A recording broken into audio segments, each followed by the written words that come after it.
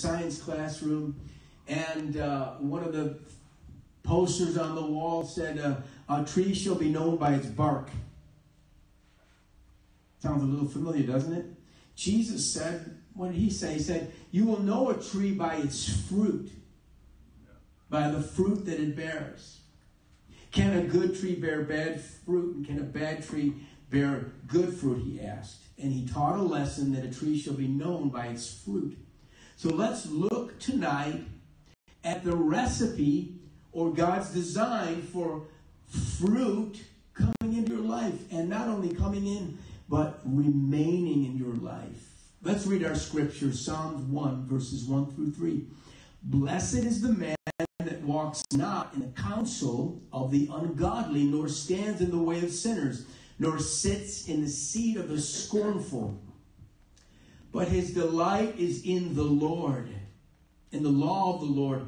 And his delight is in the law. In his law he meditates day and night. He shall be like a tree that is planted by the rivers of water, that brings forth its fruit in its season, whose leaf also shall not wither, and whatever he does, whatever she does, will prosper.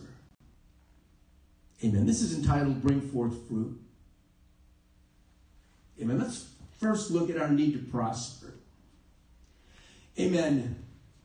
Whatever they do will prosper. Most of us here do not like to experience pain. I am number 1 on the list. Number 2 on the list. Anybody like to experience pain? Number 3. Good. Thank you. I'm in the right place. Amen. Praise God. So we try to avoid pain at all costs. Amen. Some of us are just trying to get by in life. And they're happy with a little bit. They get a little bit of money, or they have a little bit of snack or some food, and they're happy, They live a meager existence. And this, in a way, is good. This can be a spiritual asset that, you don't need to live in a fancy $1 million house. You don't need to drive a Lamborghini or a BMW or a Rolls Royce. Right? You're happy with some little things. This can be a good thing. Every little blessing God brings your way. Wow, Claire, I was so happy Wednesday night when all these people showed up at church. We had Barry and Andy. David's always here. I can't shake him loose. And they showed up. My kids live with me, so they've got to come to church, and you're my wife, right? Little things that are a blessing to me. So I know how to prosper because I can think of the little things. And that's a good thing. Every advancement or positive experience in your life that God brings you to, you should be grateful, even if it's just an incremental growth. I get it. Paul said, I have learned to abase and to abound. That means when things are going great, it's easy. When things are, not so great, he's able to figure things out and just survive and be happy, just being saved, that kind of thing. But I'm not talking about that. I get it. I understand that. But there may be a season that seems dismal, but this should not be our lot in life. We shouldn't constantly be looking for more money. We shouldn't constantly be missing out on things. We should have a prosperous life. And I'm not talking only financially, but also in our spirit. There should be a dominion. You see, this should not be our lot in life as born-again believers, just scraping by. You and I are daughters and sons of the Most High God. That means that you and I are royalty. We have a mighty and great value. Amen. We are loaded, man, with potential. If you think about it, technically, as Christians. Amen. So let's look at prospering. It's not a hit or miss lifestyle. It's not a random result of rolling dice and taking gambles. Amen. I was watching a documentary on one of those brainchilds who can do computations in his head. And it's just something that, not everybody can do. You've seen those. He went to Las Vegas and he said, I'm going to on my way. I think he's from Finland or something. No, he traveled and he was going to a science center for the scientists to review his brain. And so he stopped in Las Vegas. That's what you would do, right? If you had a corner on the numbers, right? You know how to. So he went there and he absolutely did make some money. He blew people's mind by his ability to, watch the way the cards were going out and memorize. He actually played 3 hands against the, I don't know what they call the person, the dealer's 1 hand, and he won. It was amazing. But I'm saying that life is not a gamble, amen, for you and I. It's not a chance and luck. Man, we need to have dominion in our lives. And not just struggling all the time. We need to have a prospering mindset that God will pour out revival in every area of your life, in relationships, in money, in morality, in just every corner of your life. God wants you to prosper. Don't get me wrong, there's going to be a few setbacks on the way, but no longer will you always be under the weather, indebted to the man, always enslaved to another master. This is an abundant life that is rich with God's grace and God's mercy. These aren't just words. This is spirit. Amen. That God is going to make you prosper. There's a few things we have to look at also in connection to that. We need to do this. And so we're going to look in a minute here at the promises that God gives us. We can hold on to his words. Amen. Jesus said, I have come that they might have life, and life more abundantly. That means not just like everybody else. Something special in your life. Amen. Financial abundance will be fine, Lord. If you want to make me a millionaire, that would be good. Sure. I don't know if I can handle it. Miracles. God, give me miracles. Give us supernatural events. Yes. Give us a dominion in making spiritual decisions when we have issues. Help us to make good choices as we are going through this life. Help us to reap everlasting life. Joy in your marriage. How many want to have joy in your marriage? Amen. You want a husband first, right? Joy in your marriage, right? You want to get a wife first, right? Praise God. And then when you marry her, you want things to be full of joy. That's a prospering in your spirit. You want happiness in your home with your kids. And this is going to come through a dominion that God will give you. Amen. Abundant life. So we have to realize the dark and sad news is that we are a cursed people. This is the description of the ungodly. The ungodly are not happy. They are not blessed. But they are like chaff, which the wind drives away. The chaff is the husks of corn or other seed that is separated by winnowing and threshing. So you've seen some of the videos about, separating the wheat from the chaff, and they throw it up and the wind blows, the good stuff to the side, and the chaff falls because it's heavier maybe, but it's just separated and it's wasted. You don't want your life to be like that chaff that is wasted. It's good for nothing. It's a wasted thing. It's a refuse, or it's garbage. It's unusable, or it's debris. We need to realize that the things that we are producing in our lives do not really have any value. There's things in all of our lives that are really wasted and wasteful. We spend a lot of money on recreation and material gains. We waste a lot of time doing absolutely nothing spiritual, only to find that we are lacking in many areas of life because we are sowing to the flesh. And if we sow to the flesh, we will reap corruption. How are we doing so far? So good? Let's look at God's promises. Amen. Because he's a good God. We're going to look to his word. We're going to find out what his plan is for our lives. How we can avoid, amen, those who are cursed. Amen. And get that blessing that he's promised each and every one of us. So The promise for you and I is plain and simple. Godly people shall be blessed. There's a curse that is on the ungodly. This is the underlying cause of people who cannot prosper. Amen. Blessed is the man who walks not in the counsel of the ungodly, nor stands in the way of sinners, nor sits in the seat of the scornful. That's a lot of words. That's a mouthful. So, here's 3 things we're going to look at. Listening to ungodly counsel, standing with sinners, and then sitting in the seat of the scornful. Amen. The counsel that we listen to, these are people that they're not saved and they really don't have your best interest at heart. If they're not converted, amen, they can only go so far to help you when you have problems in your life. Most people want to just use you for whatever reason. Others want you to fail and become as miserable as they are.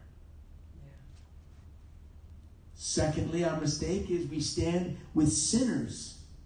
That means we are under their influence. And this is where we make our greatest mistake. We take the lead, our lead, from people who are not saved, and they are regular sinners, unconverted. They've never been born again. And they don't really even care about spiritual truths. They're not looking down the road and eventually into eternity. Unfortunately, their influence will lead you out of the will of God and away from Him. Or thirdly, people, they sit with the scornful. Scornful's definition is a feeling or expression of contempt or derision. It's a mocking or a snotty spirit. It's the kind of person that's always laughing at God and laughing at things that are spiritual, and snotty and looking down their nose at people. They don't deserve what they get. You know, they look down at people and they have snide comments. You don't really want to be with them. Why? Because they will rub off on you. You can either tell them, talk to the hand. You ever try that one? You can unlike them or block their text messages, I guess, right? But you don't want to associate with them. You don't want to be influenced them, because they will make you the same.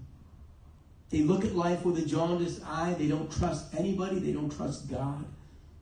And then when you turn your back on them, they'll start laughing at you also. They do not like authority. They do not have a purity or an innocence about them. So those 3, we need to watch for the people that we associate with. The psalmist here is saying that if you want to be blessed, you have to be careful who you walk with. Can you say amen? Amen. Praise God. We need to be planted by the water. And this is where Jesus comes in. Amen. Because Jesus said that he who believes on me, out of his belly or out of his heart will flow rivers of living water. Our closeness to Jesus determines how we are being watered. If you're close to the river, amen, you're going to get the water that you need, amen, to grow and to become prosperous and fruitful. There is water in every living being. There's water. Water is used to carry. It's a vehicle whereby enzymes can be carried and cells can be reproduced and nutrients can be transported. There is water in just about every living thing. There's a 0.00001 group of things. I don't even know what they are, but they don't need water in their life. The human body needs a lot of water to carry out its essential functions, such as balancing the internal temperature and keeping cells alive. As a general rule of thumb, a person can survive without water for about 3 days. However, some factors, such as how much water an individual body needs, can affect this. John 7, he who believes in me, says Scriptures, From his innermost being will flow rivers of living water. But this Jesus spoke of the Spirit, whom those who believed in him were to receive in the future. For the Spirit, I added for the future, David.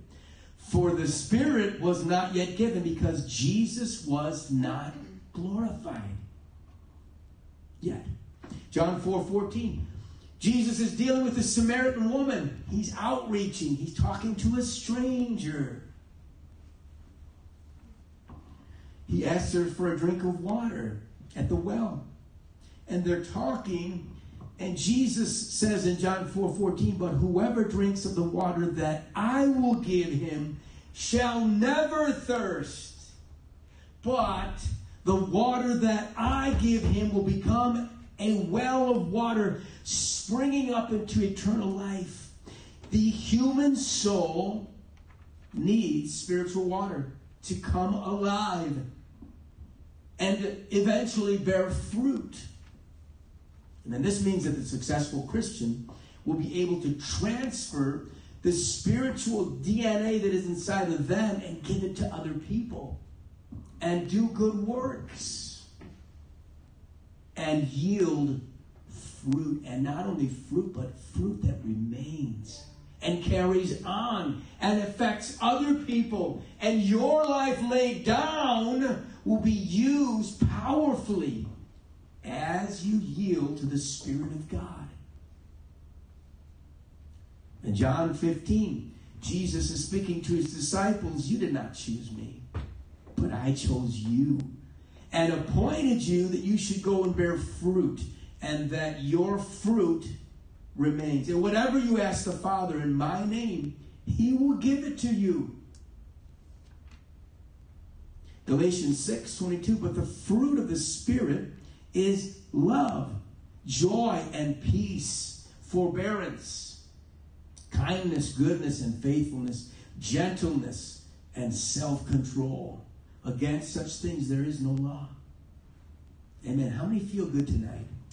That God has a plan for your life. And there's a dynamic that he wants to loose in your life. He wants you to realize that as you plant your life by the rivers of water, amen, you will be fruitful. Fruit comes in the right season. Let's close looking at bring forth fruit. There's a timing involved here. This means that you're going to have to make right investments. And when you make an investment, that means that there's the time element. There's always the delay, that you don't immediately see the return on your investment. And that's why there's many people that don't want to do spiritual exercises or pray or go to church or read their Bible. They're not willing to do that because they want the immediate gratification. They can't wait. Yeah. But the timing means that if you wait, amen, God is going to bring forth fruit in the right season. And it'll all be worth it. All the things that you've done, you'll be like, wow, that's why Pastor Paul said to do that. That's why the Bible says that. Now I get it. Oh, what was I thinking, man? And it might not happen right away, but it's going to come. It's going to come into your mind. And it's going to become a reality in your life. And fruit will come in the right season. Amen. When making decisions, it's not always expedient or easy or a quick fix. People come to Jesus sometimes and they pray the prayer, they answer the altar call, and they still got problems. There's still issues they have to deal with. You have to work things through. Amen.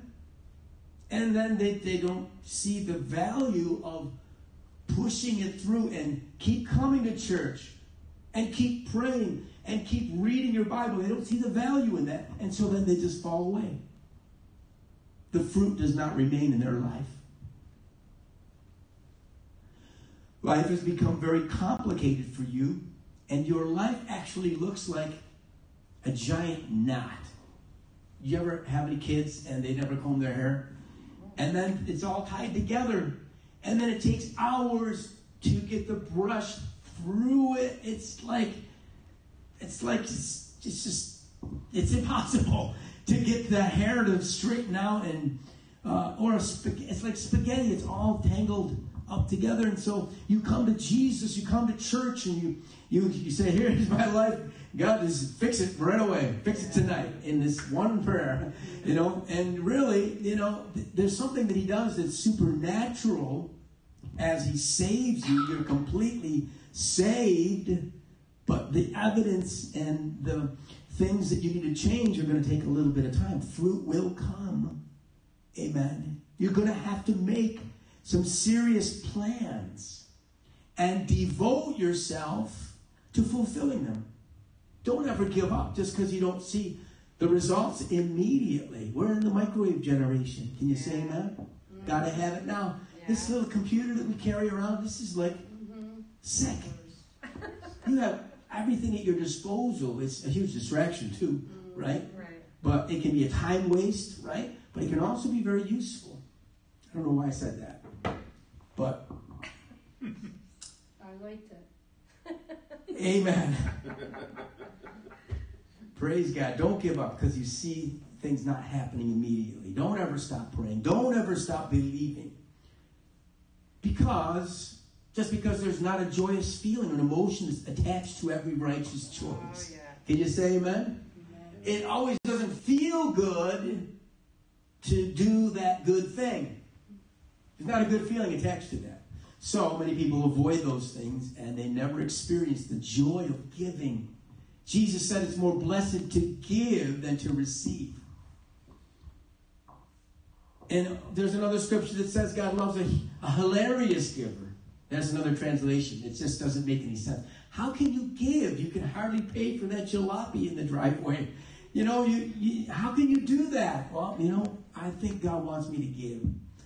So spiritual things don't always make sense, right? Don't ever give up on God. Just keep believing Him, and you're going to see results. I promise you there may not be a choir of angels overdubbed in the soundtrack of your life as the guy passes you on the expressway and you want to curse him out, cut you off in traffic, and you said, no, I'm going to be spiritual, I'm going to be holy. You don't hear the chorus of the heavenly angels singing. The soundtrack doesn't start playing. Oh.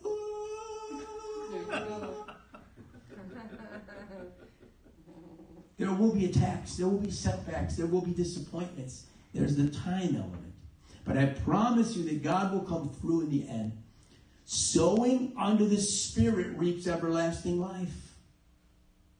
The blessing and the fruitfulness will eventually come. But you're going to have to wait. It's like fishing. If you didn't have to wait, it wouldn't be fishing. When you fish, you're going to have to wait. You just don't throw in the hook and the worm and immediately you get something. I mean, that might happen, but that's not the experience that I have. It takes a long time of waiting. You have to be patient or you will ruin it. You have to learn how to wait. And you're going to catch a fish. You're going to be able to do that. It's like planting seeds, like planting the gospel seed. It'd be great if, we went down to the beach and we preached for a minute there and a crowd showed up and they all said, what must I do to be born again? That can happen and that has happened, but it doesn't happen all the time. Normally planting seeds, you plant a seed in somebody's heart, you give them a little scripture, you give them a little word of spiritual advice. You tell them that Jesus is real. It's a little seed that gets deposited in their soul. And so it might not come into fruition right away, but amen, the Bible says that we need to be doing that, and God will do His part, and He will bring fruit in that person. Mark 4, verse 26. And Jesus said, so is the kingdom of God, as if a man should cast seed into the ground, and he should sleep and rise night and day, and the seed should spring up and grow up. He knows not how. For the earth brings forth fruit of herself, first the blade, then the ear, after that the full corn in the ear. And when the fruit is brought forth, immediately he puts in the sickle, because the harvest is come. And there's the time element. And then fruit comes, secondly, with the right planning also. Some fields may be deficient in certain minerals. And so you see where they change the crop. They sow different fields at different times in different years. Amen. Because the soil's been depleted of certain minerals. Much planning will yield the greatest crop imaginable. Take care of what kind of harvest you are planning on creating. Choose the kind of harvest that will glorify God in your life. What kind of seeds are you planting in your life? And what kind? Are you planting the Word of God in the heart, in your mind, in your prayers? Are you planting seeds of revival? Are you planting seeds of fruitfulness? Amen. God wants to bless you in that way. Amen. And thirdly, fruit comes with the right planting. It's going to take a lot of work. Amen. Nothing good or anything incredible of any value comes very easily. It's not free. If they say it's free, it's too good to be true. It's going to take a lot of work for you and I to get that fruit. Amen. If it's too good to be true, then it probably is. Ron Bennett preached a sermon, God rest his soul, he passed this year, in the East Coast Bible Conference one year. He's an old Kentucky boy, an old ex-Marine, right? And so he went endlessly on the whole concept of planting, because he came from a farm, and he talked about removing the boulders and digging and sweating. I mean, he took his coat off, he took his tie off, and he was just totally showing us how much work it is, amen, to prepare the fields. Amen. There was plenty of chores to do there. But for the fields, amen, they had to remove rocks. And maybe for you in here this evening, you need to remove some rocks in your life that are in that field, that are taking up space, that God wants to bring fruit in your life. That would be for free tonight to somebody. Amen. He went to great lengths to demonstrate all the blood, the sweat, and the tears that it took to remove the giant boulders and rocks and stones from the soil. Amen. We're looking for fruit, and that fruit is directly linked to you. As you're like a tree that's planted, amen, rooted and grounded in Jesus, right next to the waters, amen. The psalmist says that that person will be blessed. Amen. His delight is in the law of the Lord. Amen. Are you excited to come to church, or is it like, I just gotta be here? I can't, Or do you have like a love or a passion, amen, to find out what God has for your life, to find out what the scriptures mean, and to delight in it, and to meditate on his word night and day, amen, to develop a prayer life, and not only a prayer life, but also a devotional. That means you're going to set time aside, amen, to read your Bible, to study, and to take it in, and to absorb it, and to believe it, my friend, because God wants to bless you, amen, as you meditate day and night. You want to get closer to Jesus? Read his word. Study what it says, amen. Make it a daily ritual, actually. I try to read 3 chapters a day, amen, and according to the mathematics, if you pull out your calculator, you can do the whole Bible in 1 year. And not only just, numerically, learning the scriptures, you can have an experience with Jesus Christ. I want to close with this last illustration. Amen. The Godavari Delta in South India is a surplus rice area and is known all over India as a district of great fruitfulness. In the first half of the 19th century, it was an unfruitful area. Are you here tonight? Do you feel unfruitful? Do you feel like there's something that's lacking in your life? Amen. You're not really producing the things that you've dreamed about, you've wanted to accomplish. And then think about changing your location, changing a few things in your life. Amen. And so it was a very unfruitful area in India, like many other parts of the vast subcontinent of India, until Sir Arthur Cotton, the great Christian engineer, carried out his irrigation scheme.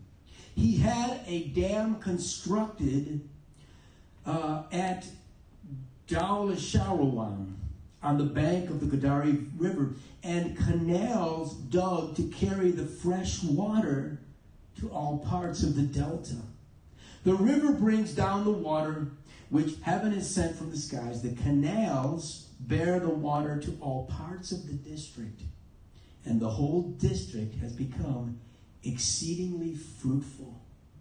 Amen. If you seem to be lacking in your life, maybe you're not being watered. Maybe you're missing out on the fruitfulness that God has planned for your life. God has determined you and I to be fruitful, amen, and to bear fruit and have fruit that remains, amen. Let's close our eyes and bow our heads if we could in God's presence. Thank you for coming to church, amen, and partaking of this Holy Spirit presence tonight, amen, as we study the Word of God. Bring forth fruit.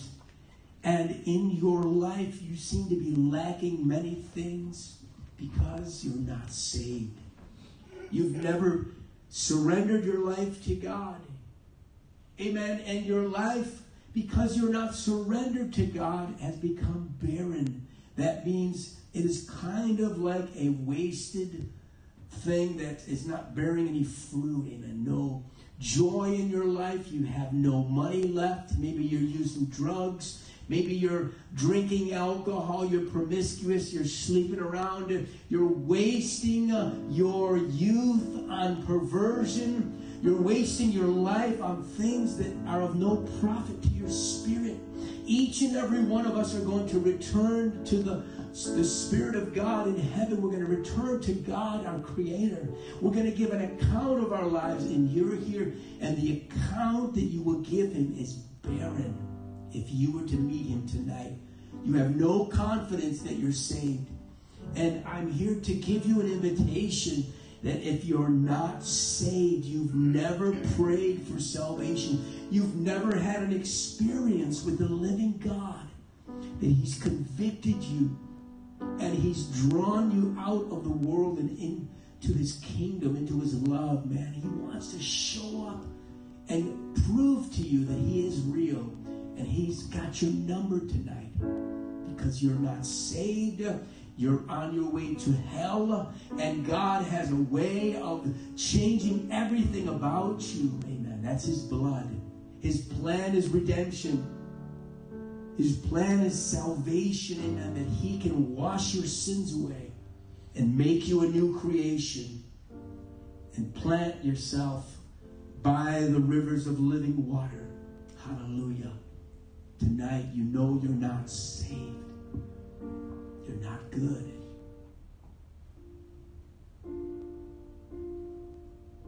And God really loves you tonight. He wants you to be fruitful, not barren and dead and dry, but a life that is filled with joy and happiness and goodness.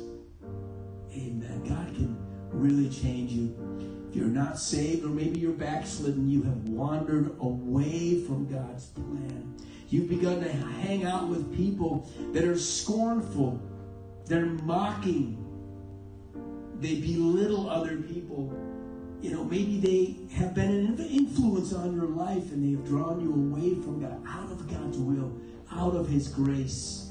You've been hanging out with the wrong crowd, and now you find yourself, you were once saved, but now you're not saved anymore.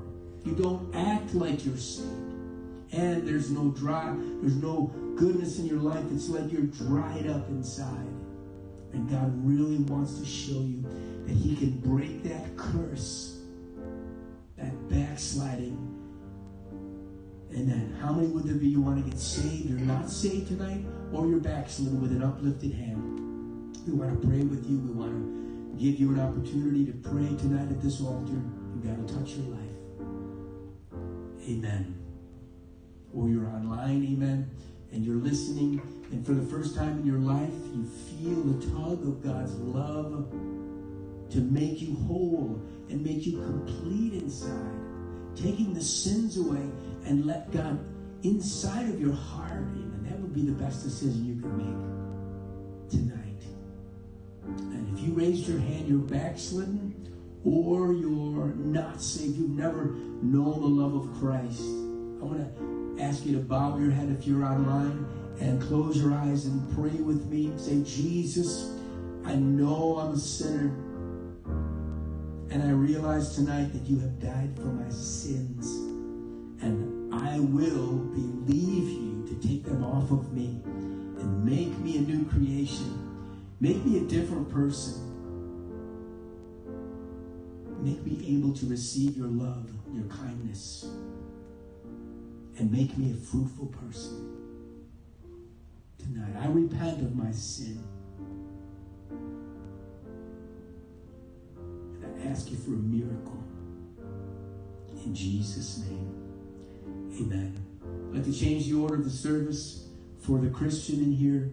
You want to be fruitful, amen. You want to make some decisions, amen. You can come forward now. We're going to open up the altar. If you'd like to come forward and pray and talk to Jesus, we're going to sing How Great Is Our God. Holy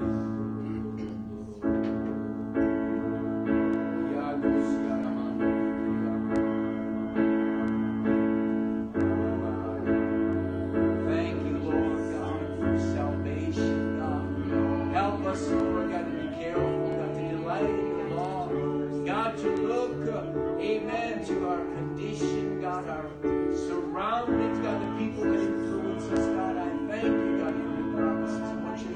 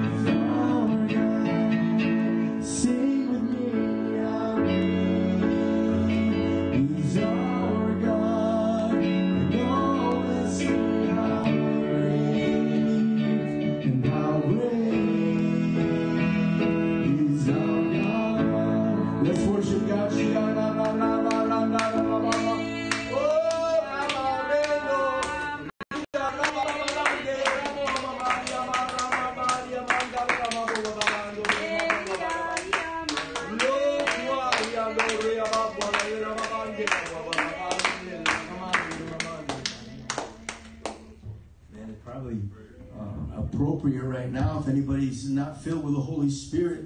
Amen. Jesus was speaking about the rivers of everlasting water coming through. He spoke of the promise of the Spirit. Anybody would like to be filled with the Holy Spirit tonight with the evidence of speaking in tongues? Amen. Anybody like to have a God overflowing in your life? Amen. Like a river coming through you. Amen. Anybody like to be baptized in the Holy Ghost tonight? Amen. We'll pray for you. We'll believe God. Amen. No one interested tonight? Okay. Well, we can always try again on Sunday if you're not filled. Amen. There's nothing like the Pentecostal experience. You hear people speaking in tongues. Amen. You want to experience a supernatural element in your Christianity. It comes from being baptized in the Holy Spirit. Amen. With the evidence of speaking in tongues. Amen. If you've got questions about that, you can see me later. Or we can do a Bible study. Whatever's clever. That'd be good. So praise God. I want to thank everybody for coming. Amen. Let's delight ourselves in the things of God and watch God make us fruitful people. Amen. Hallelujah. Amen. Let me ask Jose, can you pray for us as we go? Thank you, brother. Thank you, Lord Jesus, for allowing us to come to your congregation once more time and hear the word of God. I pray that you guard us and guide us as we come back to our houses, Lord, and that you protect us for the remainder of the week. In Jesus' name we pray. Amen. Amen. Thank you. Praise God. God bless you. Have a great week. Amen. We'll be back on Friday night.